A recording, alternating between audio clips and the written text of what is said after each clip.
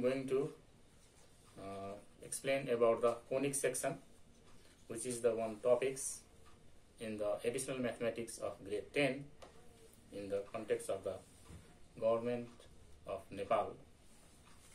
So about the conic section, I will discuss first about the cone, because conic section is the part of the cone, different part of the cone. So I will start first the cone. Now I have the cone. This is the ice cream cone. This is the empty ice cream cones, and these cones we have to keep like this, and we have to draw out this portion of the cone. Then we get the circle. So that's why what we say that the cone has the base, which is the circular form. So in the figure also, now look at it here. This is the base of the cone, which is the circular form. So this circle has the center. So center has, I am showing in the figure now here, O is the center of the circle. That is the center of the base of the cone. And the cone has another part on the here, that is the vertex of the cone. Now this vertex of the cone and center of the base of the cone, when it's joined, we get the straight line. That straight line is called the vertical height of the cone, or the axis of the cone, that is shown in the figure. Now this line is the vertical height of the cone, or axis of the cone. Then now next thing is that this cone, which has the base is the circle. So we know that circle has the diameter. So in the figure here, AB is the diameter of the base of the cone, that is the circle. Then A is the one end of the diameter, and B is the another end of the diameter. Then now this end of the diameter A is joined with the vertex P. Then we get the line. That line is called the slant line, or we can say that the generator of the cone.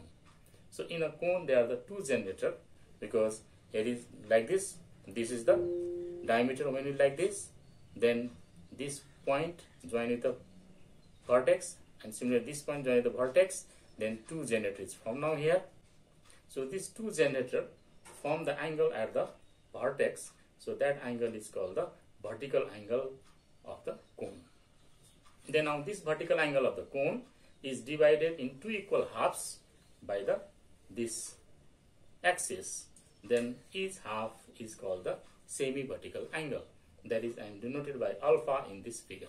Here this angle is the alpha, that is semi-vertical angle.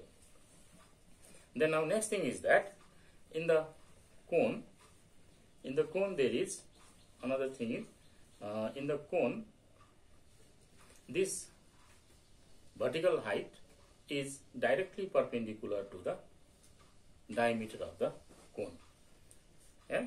So on the basis of this part of the cone, I am taking the one plane surface that I am showing in the figure also. This is one plane surface.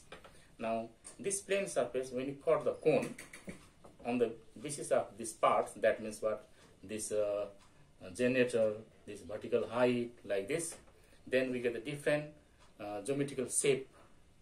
Yeah? That different geometrical shape is how we got. Now I am going to show by using the one that solid cone, that is I have the carrots. So now I am going to start first this cone. When you cut with the help of this plane, which is parallel to the base of the cone, or you can say that when this plane, when you cut perpendicular to the vertical height of the cone, then we get the shape. Yeah, we get the shape. This shape, look at this shape. This shape we obtain, this geometrical shape we obtain after cutting the cone with the help of the plane parallel to the base.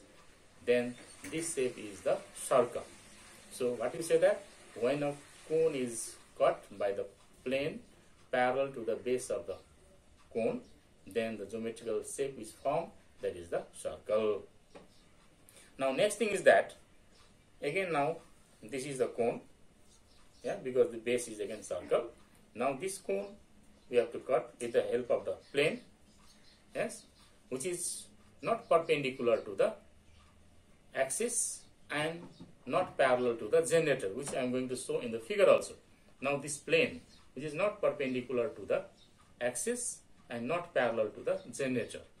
In that time, this plane form the angle with this vertical line. That angle is this. I am showing here theta. This angle theta is greater than this semi-vertical angle alpha and less than the 90 degree, because this is not perpendicular to the vertical height. So this is less than the 90 degree. In that situation, what type of geometrical figure is formed? Let's see now here. I am going to cut this cone with the help of the plane which is not perpendicular to the vertical height and not parallel to the generator.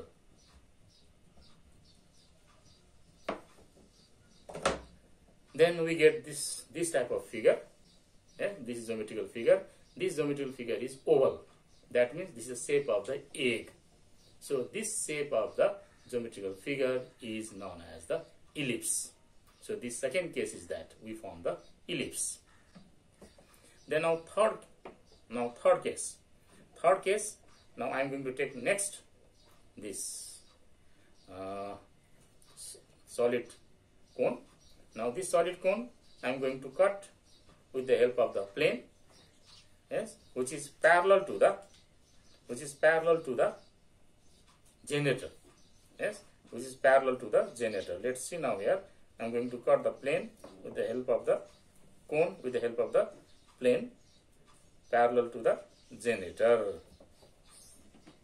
Then now this shape we obtain. Look at the shape, this geometrical shape. This geometrical shape is called the parabola. So third, what you get that? Parabola. When you get the parabola, the cone is cut by the plane parallel to the generator. Means the plane we have to keep in such a way where the plane makes the angle with the vertical height. That angle is greater than semi-vertical angle and less than the 90 degree. Now fourth one is that. Now fourth one is what? Fourth one is, now I am going to take next this cone. Now this cone we are going to cut with the help of the plane parallel to the axis. That is parallel to the axis. Parallel to the axis. Then we get this shape. This shape is known as the hyperbola. This is what? The hyperbola. This means hyperbola we obtain after cutting the cone with the help of the plane which is parallel to the vertical height. Then the geometrical form figure we obtain, that is the hyperbola. In this way we got the four shapes. One shape we got circle. That means cone is cut with the help of the plane parallel to the base. Second one is this ellipse which we obtain when the cone is cut by the plane which is not perpendicular to the vertical height and not parallel to the generator. And third one we get the parabola which we obtain when the cone is cut with the help of the plane which is parallel to the generator.